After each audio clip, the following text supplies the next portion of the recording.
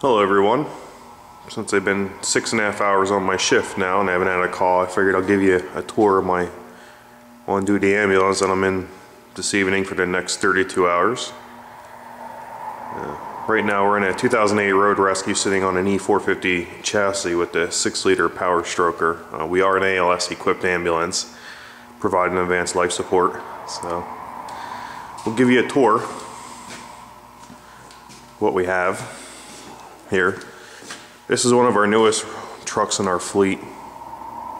It serves us pretty well. It rides nice, goes down the road nice and straight. Has all the bells and whistles.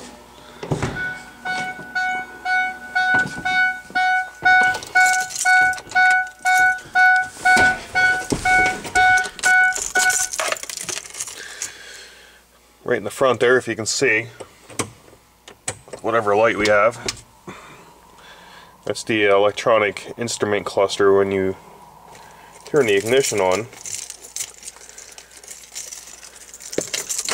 gives you like the onboard diagnostics.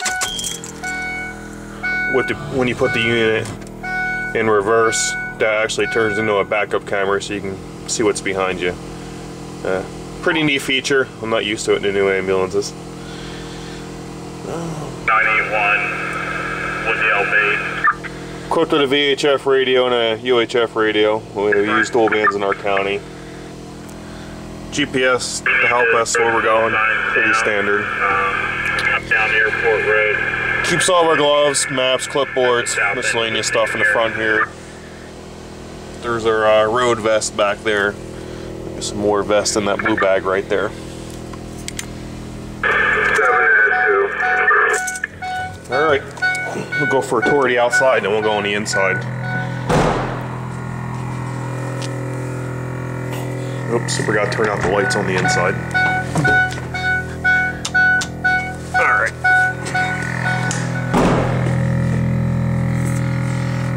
I'll plug this thing in.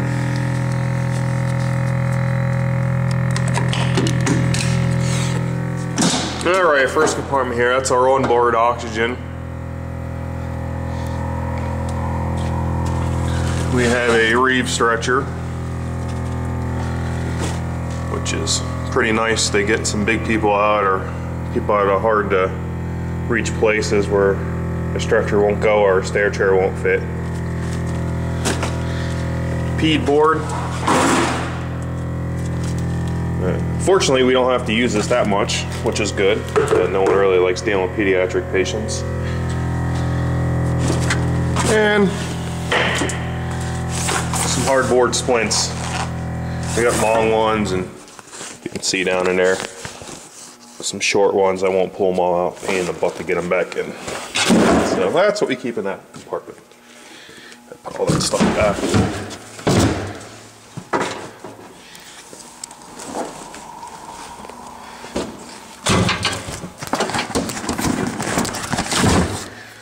All right. Moving on to the next compartment.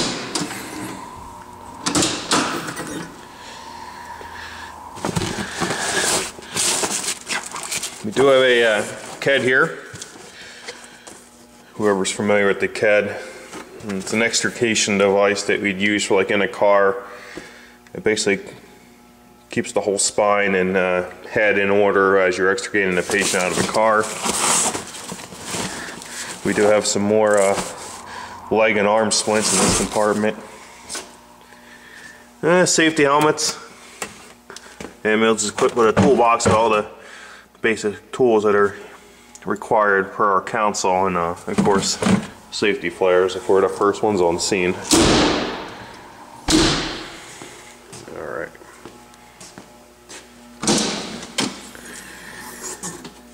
This is one of the pass-through compartments here, and I'll show you that stuff from the inside. It's our MCI kit, extra belts, some more MCI triage stuff. A blanket there for the cold winter months, which we're approaching very quickly. And a portable air child safety seat, again, which we don't have to use too often, which is good. And also a fire extinguisher. Mounted on the outside of the door is a stair chair, which again, very convenient tool.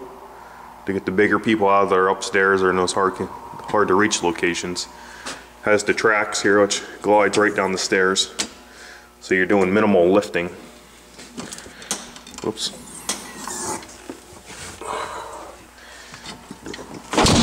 All right.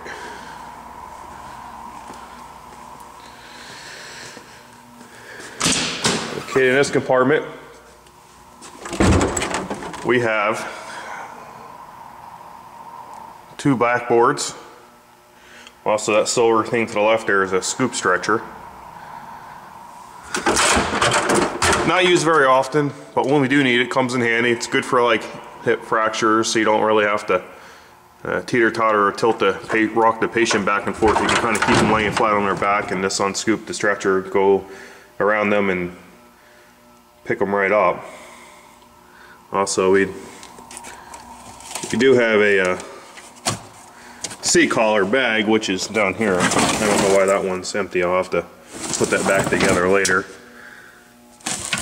And CIDs, which are SID blocks. They attach on either end of the backboard, keeps the patient's heads secure, so it's not rocking back and forth.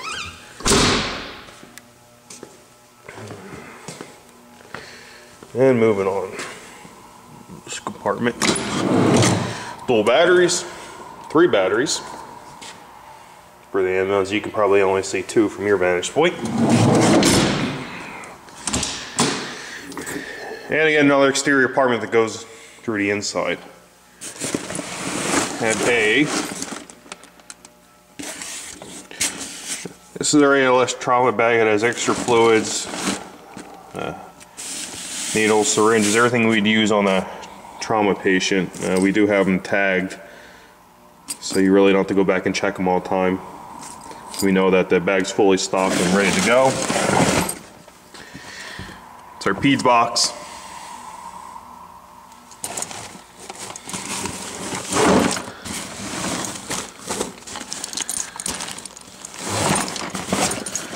It's your CPAP, intubation kit,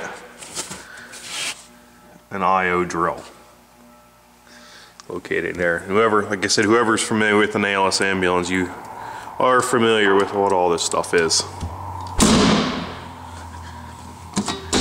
If anyone has questions more of what the stuff is, feel free to message me and I'll explain. All right. Our ALS unit, we're running a, if you can see it, a Medtronic's LifePak 12 heart monitor, automatic BP, pulse ox, does all the good stuff. You can do a 12 lead with this. Pretty efficient. Also, that box right there, that would be our, that's basically our med box that has all of our meds, drugs, and all of our other important stuff we use on the ambulance. That big blue thing right there, that's a new piece of equipment we put in service a couple months ago. It's called an auto pulse. What we basically can do is attach that to the patient, and that will help us provide an efficient and steady CPR to the patient, so it frees up actually a crew member. Yeah, pretty neat machine. Portable suction, always handy. Lights, extra blankets, gloves, and that's all the equipment I just showed you. Alright, if I can get more lights. Alright, in this cabinet we have extra breathing supplies, nebulizer setups, oxygen, nasal, non-rebreathers, pediatric, adult, soft hard suction catheters, bag valve masks.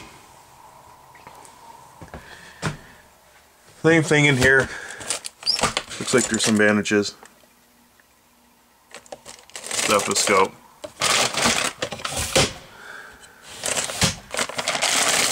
More intubation stuff.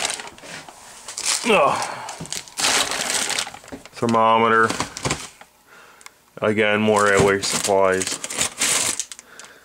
Intubation, various size intubation tubes.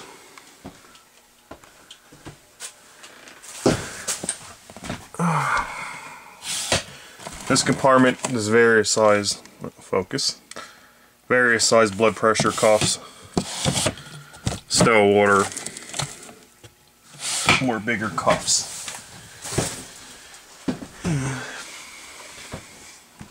Okay, there we go. We have triangle bandages in the middle there, hot and cold packs to the left.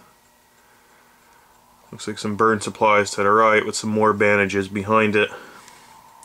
4x4s, 2x2s, 6x8s, 12s. OB kits and trauma dressings underneath that. Some BSI stuff, mask, wipes, full BSI kits, and when people get sick, and more or less when people wet themselves, we can put those pads down. That's the kit I was showing you from the outside. That's our state BSI kit that has more collars and stuff in there. Collars, I'm sorry, not collars. Oh, I lost my train of thought. Vest has all the different vests you use for MCIs, like transport officer, triage officer, incident commander, and so on. Right to the left of it, that little red pouch, if you can see, that has all the tags and paperwork and stuff like that. Well, that's our portable oxygen that we usually go in the house with. We have a blood pressure cuff in there, a stethoscope, 1 or 2 of each of oxygen supplies, like a non-rebreather and a nasal. Our stretcher with some blankets on it, ready to go. So this compartment,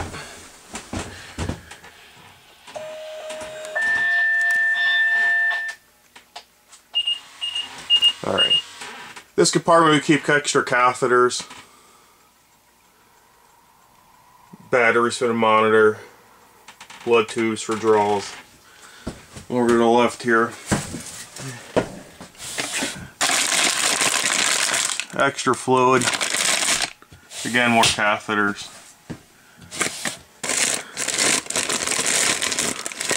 drip setups, and so on. Pretty basic.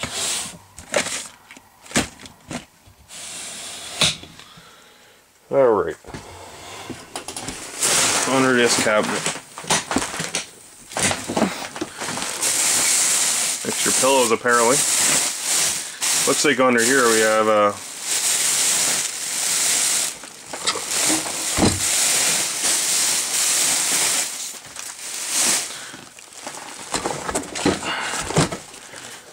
two femur splints, pediatric and adult. They're actually called hair traction splints. They work pretty good.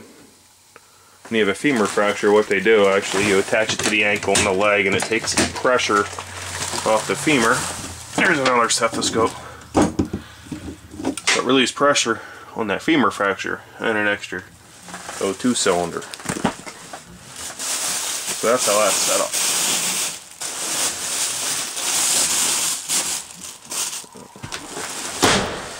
Also,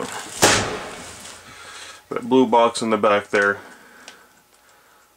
that's where the ALS drugs are kept. That is double locked, and the keys are usually with the medic, and those items are checked every shift, signed for, and or it's only unlocked if those drugs would be needed on a certain call, and it'd be documented. So that's how we keep track of that.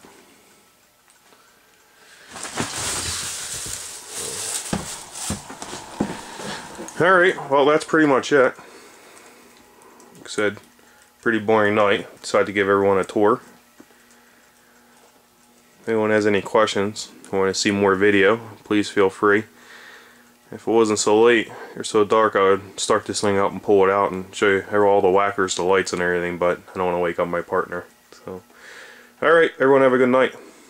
Thanks for checking this video out. See ya.